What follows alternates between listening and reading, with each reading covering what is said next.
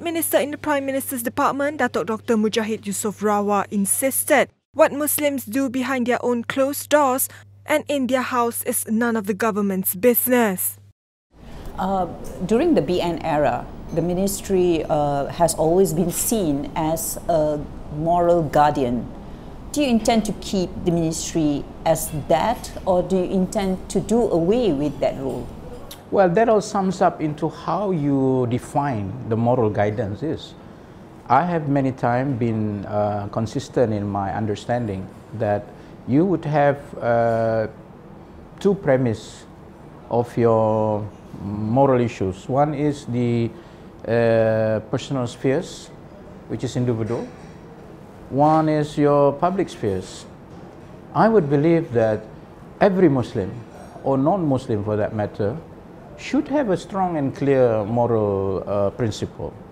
But then again, in as far as governance is concerned, we clearly define that line between personal spheres, individual spheres, and the public spheres. So if, let's say, you commit something within your personal and individual sphere, I do not interfere. Although it could be to my standard that is wrong. The consumption of alcohol, for example. For a Muslim, it is wrong. But if you consume it within your individual space, then as a government, I do not interfere with that. My concern is when that public, when that personal spheres encroach into the public spheres, where then there is a concern of sensitivity, there is a concern of maybe some legal problem or criminal problem, then the government comes in. Not because we want to,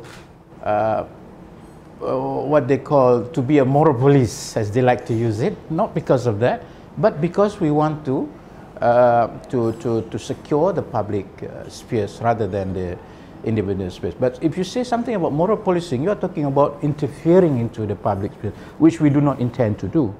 Dr. Mujahid, who is in charge of Islamic religious affairs, admitted he was facing an uphill task changing the image of the ministry as the moral police. He had to fight fire from the moment he stepped into his office, from dealing with lesbian, gay, bisexual and transgender LGBT issues, underage marriage, public caning in Sharia courts and sexual abuse in tahfiz schools. In an exclusive interview with The Star, Dr. Mujahid said that he was trying to change the mindset of what he described as conservative religious civil servants who wanted to uphold the sanctity of Islam with their own understanding. He has put his foot down that the Islam he intended to uphold was compassionate for all, or rahmatan lil alamin, both for Muslims and non-Muslims. We want to narrate as a government and as a minister in charge. Islam that you have just asked is, our Islam is compassionate to everyone. That will translate into our policy. That will translate into all the judiciary, Islamic judiciary activities. It will translate all our relation with other faiths.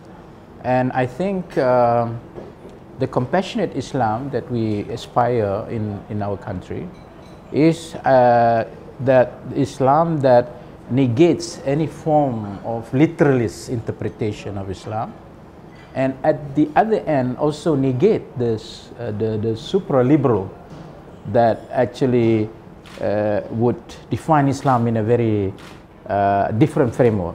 So I think being rahmatan lil alamin, or the compassionate Islam, would be protecting all the different views that we have, but at the same time also making sure that all these views and ideas do not harm the bigger interests or importance of national unity and harmony among different faiths.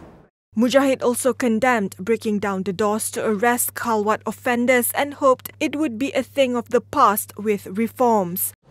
And this issue of enforcement of what you call khalwat has been misused.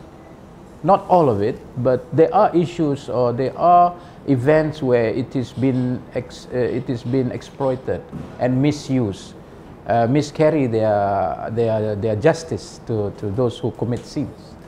That is why we are improving that situation today, and it is important that they first adapt this compassionate Islam as their policy, and in doing their duty, have also to be very careful and wary about not to interfere into the individual space, which I think today has reduced I think. And there is another issue for your information, that when you talk about enforcement of this khalwat prohibition, you would find that it is within the state judiciary, not exactly under my judiciary, because we are bounded by the state legislation or authority and the federal authority, and most of the Islamic judiciary will come under the state authority, not on my state. But we can have a platform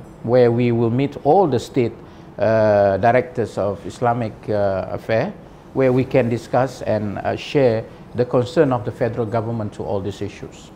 The Vice President of Parti Amanah Nasional hoped to do away with the Big Brother image and be inclusive of all, Muslims or not.